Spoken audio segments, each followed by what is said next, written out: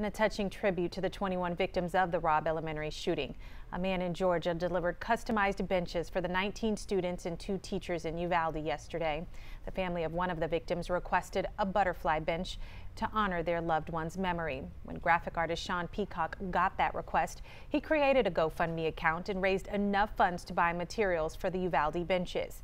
The benches were made over the last 2 months and are personalized for each victim.